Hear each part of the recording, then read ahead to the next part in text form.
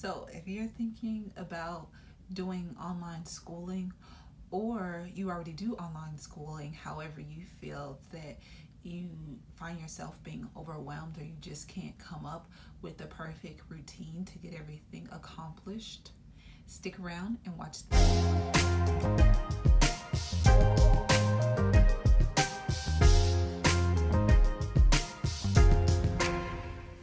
Hey guys, I'm Mish. Welcome back to my channel. Today I just wanted to come to you guys and give you 5 tips that would help you be successful with your online and times that are ideal for you to complete your work.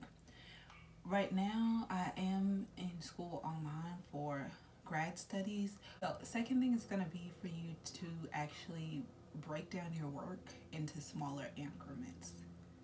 That means maybe like 2 to 3 tasks. For example, on any given day, I might post a comment, post my actual discussion question, and then read a chapter or article out of the book. And I typically do no more than that. So for me, in my situation, I feel that me just doing a little bit of work each day is actually best for me. Third tip is going to be to actually stick to the outline schedule. I know sometimes life happens, but as much as you can, try to stick to what you say that you were going to do so that you're just putting yourself in a better position in case something comes up. Fourth tip is going to be for you to take a breather when needed. And I don't want this to be confused with taking days off. I just mean within that actual setting. So if you set aside Tuesdays at 8 a.m. to get your work done, but you're just not focused, you just can't get anything done, take a breather for like 30 minutes to an hour and then come back and complete your task. But make sure that you actually come back and do what you said that you were going to do. Last tip is going to be for you to actually review and submit your work at least a day before it's due.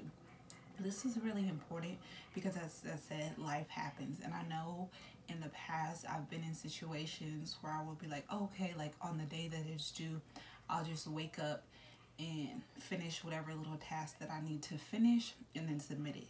However, something has come up in the past on several different occasions, whether that's the internet down or some personal / family issues come up, and I'm just away from my house that day for several hours, and then I come back and I feel that I'm rushing myself to complete something that should have already been done.